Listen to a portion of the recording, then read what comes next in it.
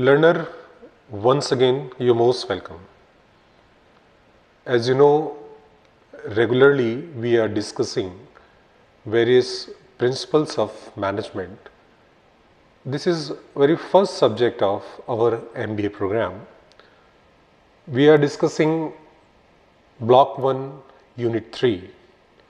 In this unit, we have 11 main propounders of various principles on which we are discussing one by one. Till now, we have understood 8 various propounders of these principles. Today, we are going to discuss our last 3 one, which is very important. You can see in the slide the 11 very important propounders. Today I will start with the contribution of Mr. Harjberg. As you have seen that before this contribution in the motivation, we have studied Maslow's contribution towards the motivation. Now, in the same sequence, Mr. Harjberg's theory of motivation is also very important in the field of management. Friedrich Harjberg extended the work of Maslow and developed a specific content theory of work motivation.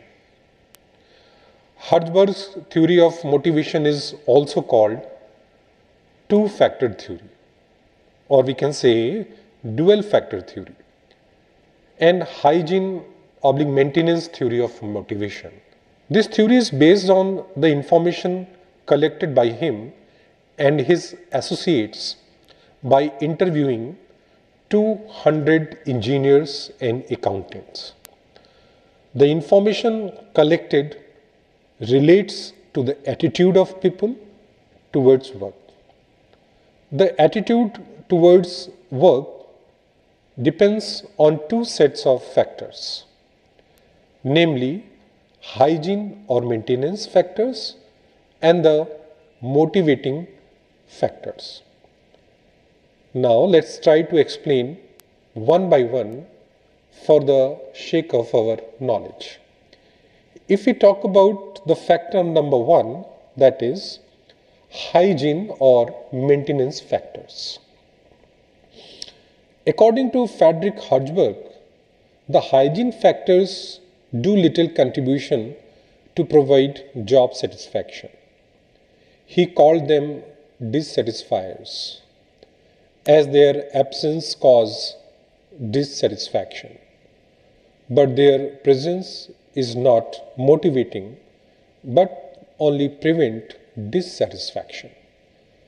The hygiene factors meet men's needs to avoid unpleasantness but do not motivate them to make more interest in the work. Hygiene factors create a favorable environment for motivation and prevent job dissatisfaction. They are not an intrinsic part of a job, but they are related to the conditions under which a job is performed. When employer is unable to provide enough of these factors of his employees, there will be job dissatisfaction. Be clear about the job satisfaction and job dissatisfaction. However, if they are provided, they will not necessarily act as motivators. They will just lead employees to experience no job dissatisfaction. Such hygiene/maintenance factors are listed below in front of your screen. Number 1, companies, policies and administration.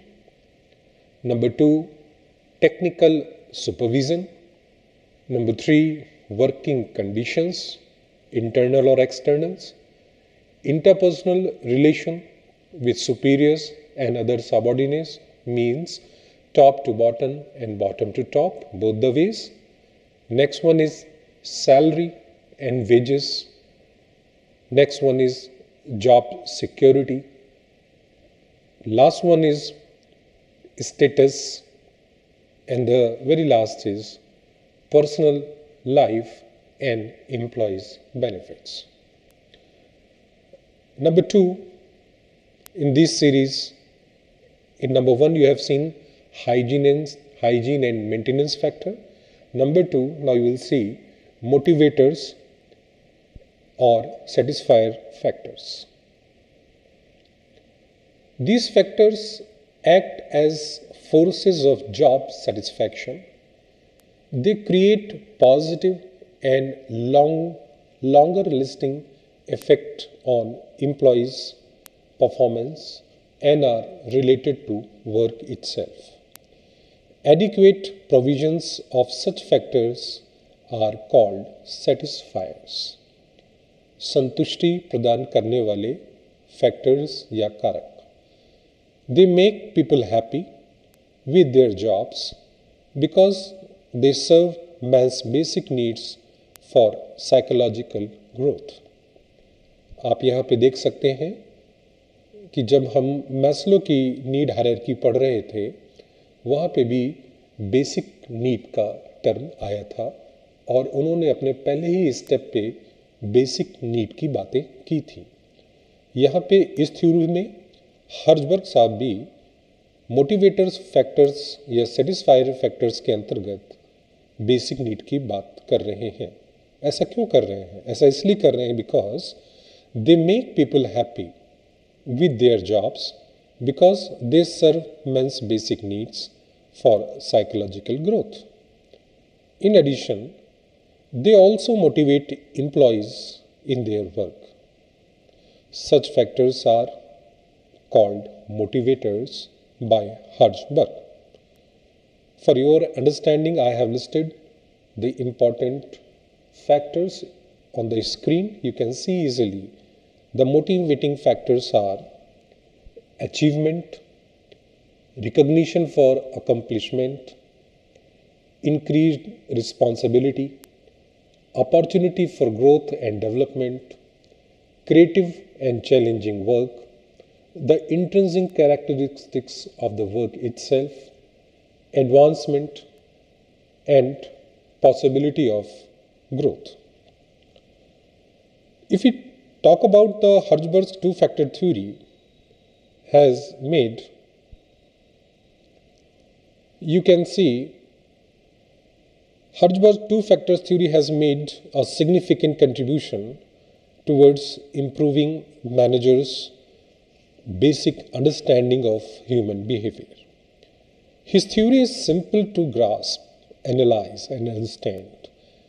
Based on some empirical data and guides managers to improve employee motivation. These two sets of factors are quite independent of each factor. It may be noted that hygiene factors, when satisfied, tend to eliminate dissatisfaction, but do not motivate an individual employee for better performance. The motivating factors will permit an individual to grow and develop in a natural way. In brief, hygiene factors affect an individual's willingness to work, while motivating factors affect his ability and efficiency to work.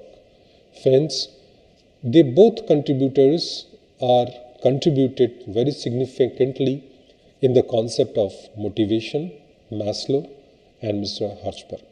Now we are moving towards contribution of Likert.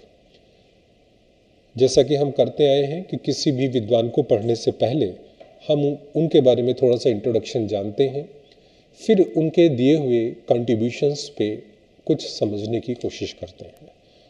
मैं जितनी भी बातें आपसे कर रहा हूँ, आपको जो हम लोगों ने SLM दिया है, सेल्फ लर्निंग मटेरियल, उसमें ये सारी बातें आपको और विस्तार से बताई गई हैं। मैं कोशिश कर रहा हूँ कि आपको वो इम्पॉर्टेंट फैक्ट्स यहाँ बता सकूँ जिससे कि आपको अपने अध्ययन को आगे ले जाने में सुविधा हो। आइए बात करते हैं कंट्रीब्यूशन ऑफ लिकर्ट की। रेनेसिस Likert was an American educator and organizational psychologist, best known for his research on management styles. He is also famous for developing the Likert scale, a psychometric scale commonly involved in research using questionnaires. He was known for his support for interdisciplinary collaborations and emphasis on using social science research to effect positive change. Renes's Likert legacy to management is the following. दो चीज़ें रेनेसिस Likert की हमारे management को दी गई हैं, जिसका अध्ययन हम लोग प्रतिदिन कहीं ना कहीं किया करते हैं। पहला है लिकर्ट स्केल, जिसके माध्यम से हम रिसर्च के काम किया करते हैं। मनोभावों को ग्राहकों के, डिस्ट्रीब्यूटर्स के, वर्कर्स के जो साइकोलॉजिकली थिंग्स होती है, उसको ये लिकर्ट स्केल मापने का काम करती है। अभी मैं आपको आगे बताऊंगा कैसे क्या होती है ये। दूसरा जो इनका महत्वपूर्ण कंट्रीब्यूशन था वो था मैनेजमेंट स्टाइल का। इन्होंने बताया कि जो भी मैनेजर्स होते हैं या ऑर्गेनाइजेशन में जो भी लीडर्स होते हैं, उनकी मैनेजमेंट स्टाइल क्या होती है, लीडरशिप स्टाइल क्या होती है, किस प्रकार से वो मैनेजमेंट करते हैं। तो बहुत ही बेहतरीन इन्होंने क्लासिफिकेशन किया है मैनेजमेंट स्टाइल का। तो आइए जानते हैं पहले Likert scale. Likert developed a scale and used it to identify the extent of a persons belief, attitude और फीलिंग। देखिए, बिलीफ, एटीट्यूड और फीलिंग, ये तीनों ही मनोवैज्ञानिक फैक्टर्स हैं। ये दिखाई नहीं पड़ते हैं, लेकिन हमारे दिमाग में बिहाइंड द माइंड ये चला करते हैं। तो कोई व्यक्ति हमारे प्रोडक्ट के बारे में, सर्विसेज के बारे में, किसी कॉन्सेप्ट के बारे में क्या सोच रहा है, उस सोच को साइंटिफिक वे में मापने के लिए एक स्केल का निर्माण किया था, जिसको लिकर्ट स्केल कहते हैं। Once again I am repeating for you, Likert developed a scale and used it to identify the extent of a person's beliefs, attitudes, or feelings towards some objects. The traditional Likert scale asks people the extent to which they agree or disagree with a statement on a 5-point scale. The scale ranges from strongly agree to strongly disagree. A Likert scale is a psychometric scale commonly involved in research that employs questionnaires. It is the most widely used approach to scaling responses in survey research, such that the term is often used interchangeably with rating scale, or more accurately the Likert type scale, even though the two are not synonymous. Likert distinguished between a scale proper, which emerges from collective responses to a set of items, usually 8 or more, and the format in which responses are scored along a range. Technically speaking, a Likert scale refers only to the former. The difference between these two concepts has to do with the distinctions Likert made between the underlying phenomena being investigated and the means of capturing variation that point to the underlying phenomena. When responding to a Likert questionnaire item, respondents specify their level of management or disagreement on a symmetric agree disagree scale for a series of statements. Thus, the range captures the intensity of their feelings for a given item. A scale can be created as the simple sum questionnaire responses over the full range of the scale in doing so. Likert scaling assumes that distances on each item are equal. So friends, this is about the Likert scale. Now, the second contribution of Likert is management styles. Likert developed his management styles in 1950s. He outlined 4 systems of management to describe the relationship, involvement, and roles of manager and subordinates in industrial settings. He studied human behavior within many organizations.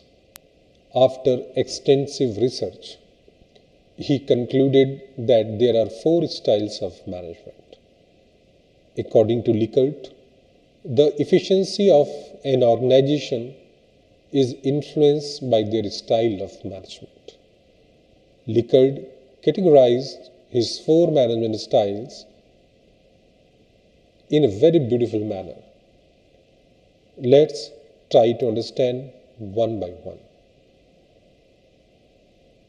किसी भी organisation में जब हम कहते हैं कि वो organisation बहुत लाभ कमा रहा है या फला ऑर्गेनाइजेशन बहुत अच्छा कर रहा है, इसका मतलब ये हुआ कि वहाँ पे जो लीडरशिप प्रोवाइडर्स हैं वो जिन स्टाइल्स से अपने ऑर्गेनाइजेशन को रन करा रहे हैं उसमें कुछ यूनिकनेस है, वो उसकी इफिकेसी ज़्यादा है, वो इफ़िशिएंट है, वो क्वालिटेटिव है। इसी चीज़ को लिकर्ट ने अपने 4 कॉन्सेप्ट में बांधने का प्रयास किया है। उनके अनुसार कोई भी मैनेजर होता है ऑर्गेनाइजेशन में या टॉप लीडरशिप होती है, वो 4 प्रकार के कॉन्सेप्ट पे काम करती है। पहला, एक्सप्लॉइटिव अथॉरिटेटिव स्टाइल। दूसरा, बिनोवेलेंट अथॉरिटेटिव स्टाइल। तीसरा, कंसल्टेटिव सिस्टम। और चौथा, पार्टिसिपेटिव स्टाइल। ये 4 प्रमुख प्रकार मैनेजमेंट स्टाइल के रेनेसिस लिकर्ट साहब ने मैनेजमेंट की दुनिया के सामने रखे। आप इससे कितना एग्री करते हैं? आपके ऑर्गेनाइजेशन में किस प्रकार का स्टाइल फॉलो होता है, या आप स्वयं इन चारों में से किस प्रकार की लीडरशिप अपने सबऑर्डिनेट्स को देते हैं? ये आप इन चारों कॉन्सेप्ट्स को समझने के बाद बहुत अच्छे से एनालाइज कर पाएंगे। तो आइए देखें पहला style, एक्सप्लॉइटिव authoritative style. In this style of management, the job of employees is to abide by the decisions made by managers and those with a higher status than them in the organization. The subordinates do not participate in the decision making. Please underline this statement. The subordinates do not participate in the decision making at all. The organization is concerned simply about completing the work. The organization will use fear and threats to make sure employees complete the work set. There is no teamwork involved in this concept.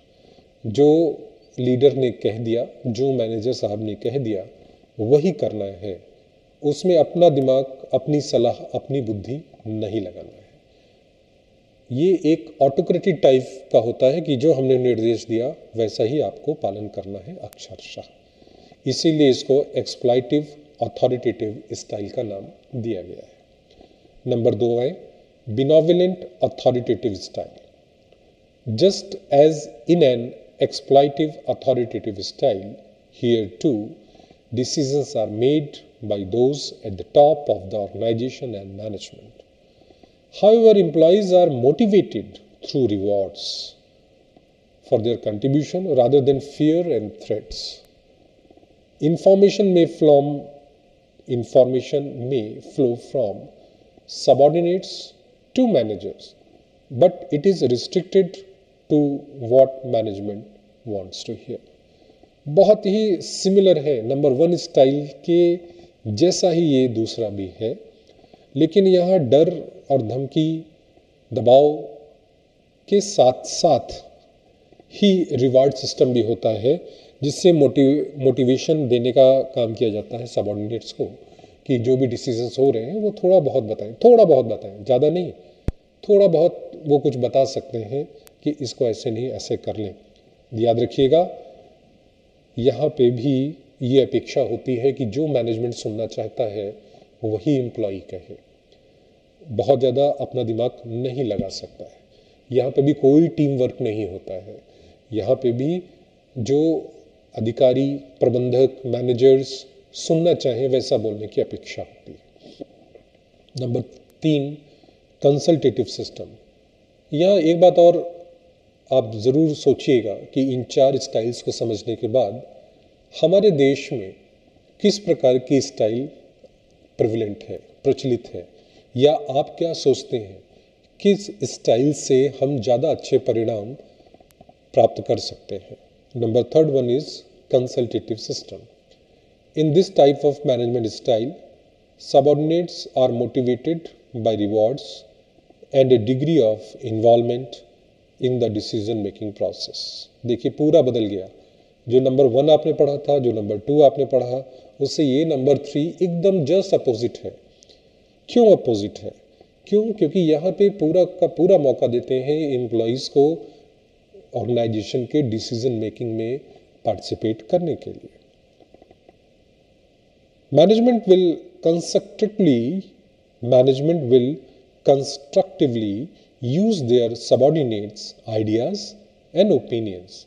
However, involvement is incomplete and major decisions are still made by senior management.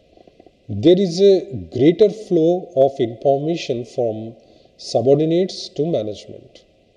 Although the information from subordinate to manager is incomplete and euphemistic. Now, we are going to discuss the part number 4, that is participative style. Management has complete confidence in their subordinates. There is lots of communication and subordinates are fully involved in the decision making process. आपने जो number 1 पढ़ा, जो number 2 पढ़ा, number 3 पढ़ा, number 4, आप देखें ये पहले 3 वालों से इंटायरली डिफरेंट है। शायद यही सबसे अच्छा सिस्टम है कि हम ग्रुप पार्टिसिपेशन स्टाइल से अपने ऑर्गेनाइजेशन को आगे ले सकें। So there is a lot of communication and subordinates are fully involve in the decision making process. Subordinates comfortably express opinions and there is lots of teamwork. Teams are linked together by people who are members of more than one team. Likert calls people in more than one group linking pins. Employees throughout the organization feel responsible for achieving the organization's objectives. This responsibility is motivational, especially as subordinates are offered economic rewards for achieving organization goals which they have participated in setting. Likerts believe that if an organization is to achieve optimum effectiveness, then the ideal system to adopt is participative management style. Learners, अंत में जो मैंने conclusion draw करके आपको बताने की कोशिश की कि भारतीय व्यवस्था में जो सर्वोत्तम मैनेजमेंट स्टाइल है वो है वो है last number 4th, that is participative style of management, जिसके थ्रू आप वर्कर्स को अपने साथ पार्टिसिपेट करा सकते हैं। सभी प्रकार के डिसीजन मेकिंग में आप उनकी राय ले सकते हैं, जिससे उनके अंदर एक प्रकार का मोटिवेशन होता है towards the achieving the goal of organisation. वो ऑर्गेनाइजेशन से अपने आप को इंटीग्रेट कर पाते हैं, जिससे आपको बेहतर परिणाम मिलते हैं। लर्नर्स, इस यूनिट का जो सबसे लास्ट कंट्रीब्यूटर है वो है मिस्टर डगलस मैकग्रेगर साहब। इनको समझने के बाद इस ब्लॉक की हमारी ये 3rd यूनिट कंप्लीट हो जाएगी और आप इस योग्य हो सकेंगे कि आप इसके क्वेश्चनएयर को अच्छे से परफॉर्म कर पाए, अपने असाइनमेंट्स को पूरा कर पाए और इन प्रिंसिपल्स को बहुत अच्छे ढंग से समझने की कोशिश आपने की होगी, ऐसा मुझे पूरा विश्वास है। आइए देखें डगलस मरे मैकग्रेगर का क्या कंट्रीब्यूशन मैनेजमेंट फील्ड में रहा है। Mister McGregor is one of the forefathers of management concepts and theory, and one of the top business thinkers at the times, and we can say of all the times. He also taught at the Indian Institute of Management, Calcutta. In 1960, his book, The Human Side of Enterprise, had a profound influence on education practices. Largely due to his theory X and theory Y, MacGregor developed a philosophical view of humankind with his theory X and theory Y in 1960. His work is based upon Maslow's hierarchy of needs, in that he grouped the hierarchy into lower order needs, that is theory X, and higher order needs, that is theory Y. He suggested that management could use either set of needs to motivate employees, but better results would be gained by the use of theory Y rather than theory X. Theory X represents the pessimistic viewpoint, whereas theory Y represents an optimistic viewpoint. These two opposing perceptions theorized how people view human behavior at work and organizational life. Let us understand one by one. First, theory X. Theory X define this principle is based on the assumptions that an ordinary person has no interest in his work and he tries to avoid his work to the maximum extent possible. Thus, to make them work, it is necessary to pressurize, terrorize, punish, and direct them. This theory assumes that the workers are not ready to work unless they are terrorized. Following are the assumptions of theory X. People have an inherent dislike for work and will avoid it whenever possible. Number 2, people must be coerced, controlled, directed, or threatened with punishment in order to get them to achieve the organizational objectives. Number 3, people prefer to be directed, do not want responsibility, and have little or no ambition. Number 4, people seek security above all else. With theory X assumptions, management's role is to coerce and control employees. Now let's come on theory Y. Theory Y, to remove the defects of theory X, MacGregor propounded theory Y. In this theory, it is assumed that a person at his own will wants to take responsibility of his work. This theory is based on human values and the socialistic pattern. This theory suggests that to obtain good results in any organization, the most effective method is to work along with the workers with harmony and not by making them work by orders. Following are the assumptions of theory Y. Number 1, work is as natural as play and rest. Number 2, people will exercise self-direction if they are committed to the objectives. Number 3, commitment to objectives is a function of the rewards associated with their achievement. Number 4, people learn to accept and seek responsibility. Number 5, creativity, ingenuity, and imagination are widely distributed among the population. People are capable of using these abilities to solve an organizational problem. And the last one is people have potential. With theory Y assumptions, management roles is to develop the potential in employees and help them to realize that potential towards common goals.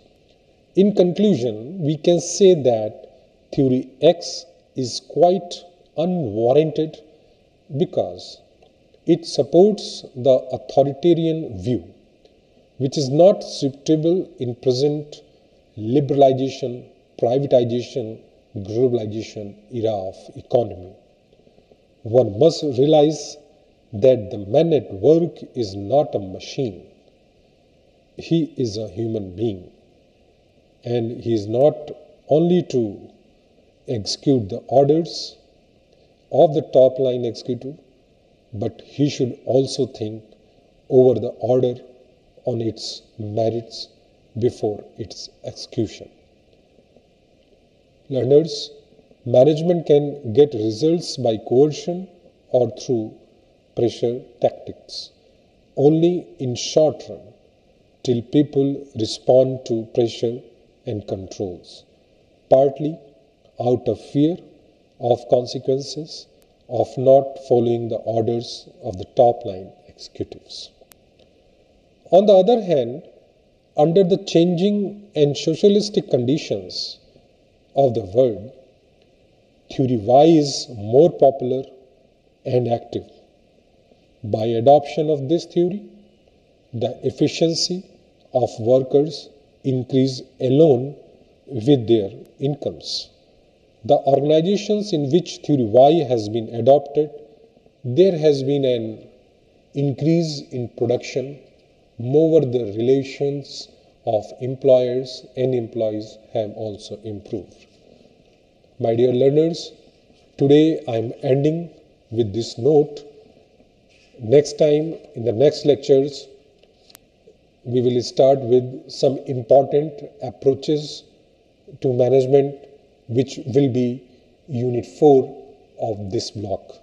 I hope you clearly understand what I have told you, and I presume that as a homework, as your work, you have to study your SLM very carefully. I am once again thankful for you for your patience hearing. Thank you.